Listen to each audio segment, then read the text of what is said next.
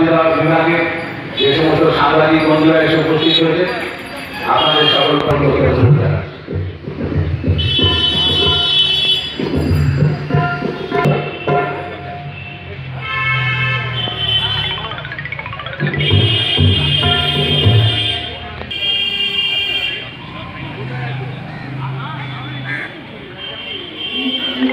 এই অক্সিজেন পার্লারের মূলত উদ্দেশ্যটা কি বা আপনাদের ভাবনার কারণ কি?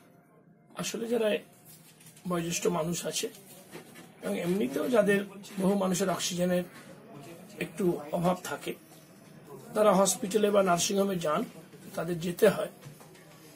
আর এই অক্সিজেন শর্টেজের যে ইউসিপিডি নাকি এটা অসুখ আছে, সিওডিপি নাকি আমি জানিও না, এত ডাক্তাররা ভালো বলতে পারবে।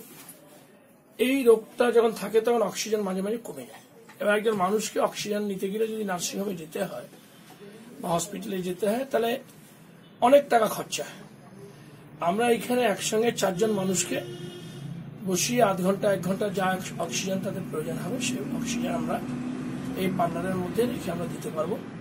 আমাদের টেকনিশিয়ান এখানে থাকবে এবং এর জন্য আমরা 50 টাকা আধ ঘন্টা এবং 80 টাকা 1 ঘন্টা নেব বলে আমরা ভেবেছি। Still not decided.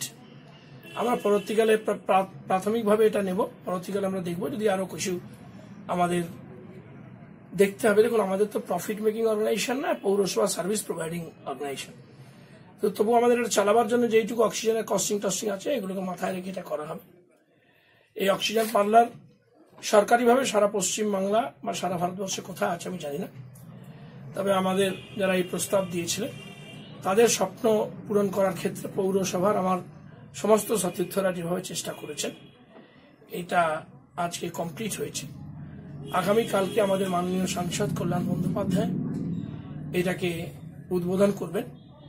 একই সঙ্গে আমাদের প্রিয় সাংসদ তার সংসদীয় উন্নয়ন তহবিল থেকে একটি নতুন ফেকো মেশিন, যেটাতে ছানি অপারেশন হবে মহামায়াতে, একটি ডায়ালিসিস মেশিন, আরো একটি, আগে 4টে দিয়েছিলেন, আরো একটি নতুন ডায়ালিসিস মেশিন উনি দিয়েছেন, তারও উদ্বোধন হবে। এবং এই সোমনাথ পার্ক আগের চেয়ে আরো আমরা রেনোভেট করে সুন্দর করে করেছি, এর আগামীকালকে সকালের উদ্বোধন হবে। পৌরসভার রক্ষণাবেক্ষণের দায়িত্ব এই অক্সিজেন পার্লারে কারা থাকবে বা কি ভাবনা আপনার?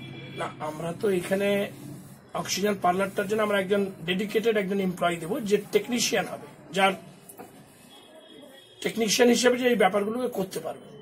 আর পার্কটাও যাতে ঠিকঠাক থাকে তার জন্য আমরা পৌরসভার তরফ থেকে ব্যবস্থা করব। আমরা একটা নতুন জিনিস আগামীকাল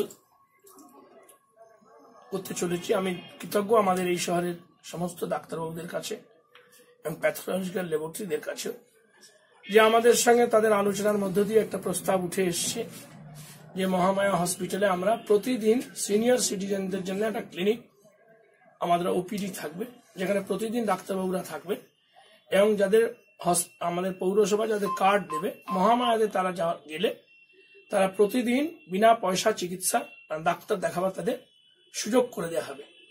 এবং তাদের যদি কোনো প্যাথোলজিক্যাল টেস্টের জন্য যদি ডাক্তারবাবুরা পরামর্শ দেন, সেটাও যাতে আমরা কম পয়সা মহামায়া এবং শহরের অন্যান্য প্যাথোলজিক্যাল ল্যাবরেটরিদের থেকে করতে পারি, এর জন্য আমরা চেষ্টা চালাচ্ছি।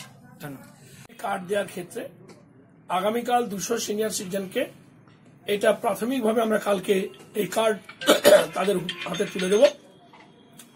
সোমবার থেকে পর্যায়ক্রমে আমরা যাদের 65 বছর বয়স হয়ে গেছে তারা তাদের কনসার্ন কাউন্সিলরকে অথবা পৌরসভাকে অথবা যে কোনো ভাবে তারা যদি আমাদের কাছে এজ প্রুফের ইয়েটা পাঠিয়ে দেন, তাহলে আস্তে আস্তে আমরা তাদেরকে সমস্ত নোটিং করে আমরা তাদের হাতে সিনিয়র সিটিজেন কার্ড দিতে পারবো।